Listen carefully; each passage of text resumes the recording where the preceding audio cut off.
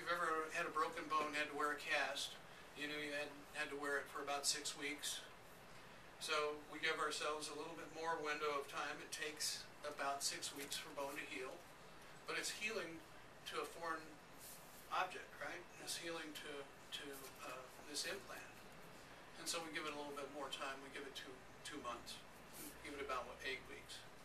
Now, we used to believe years ago that it took longer, and the longer we gave it, the better off we were.